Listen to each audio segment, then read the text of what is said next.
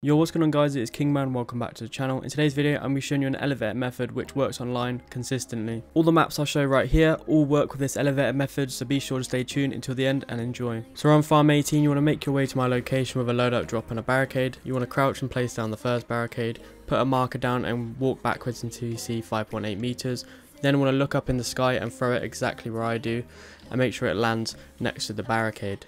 After, you want to wait for the loadout drop to land. You're going to have to readjust it, so all you want to do is just shoot the front a couple times. If you start sliding down it, then you're going to have to readjust it by shooting the front. And then once you can't slide down it, you can then do the method by moving forward, moving back and shooting the care package or loadout drop. Once you get to the top of the barrier, if you literally make your way to my location, you can walk across the barriers and you can then get on top of farm 18. Just before we continue with the rest of the video, if you guys don't want to spend hours grinding out these glitches, then be sure to check out instant delivery pre-made accounts from mitchcaptors.com for Xbox, PlayStation and PC. That comes with all weapons maxed out, Orion camos and more. They also offer Orion camo unlock services, meaning that an existing account of yours can have mastery and other exclusive camos applied, as well as their bot lobbies and unlock nuke services. These guys have over 5,000 plus reviews on their official Trustpilot page, and there will be a link in the description at the top. Be sure to use code KINGMAN for 5% off for a limited time only.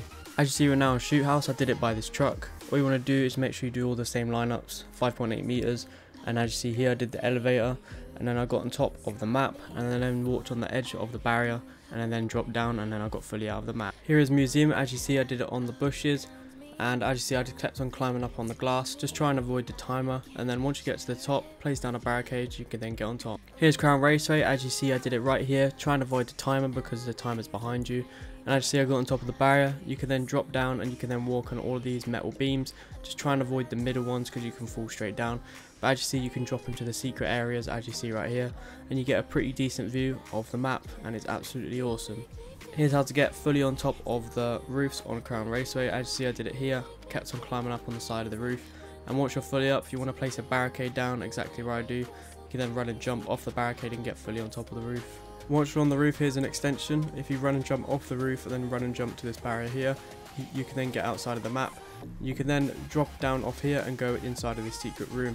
Yeah, but that is it for today's video. If you are new, make sure you do subscribe because we're very close to 4K. But yeah, I'm Kingman 4. Peace out. See you in the next one.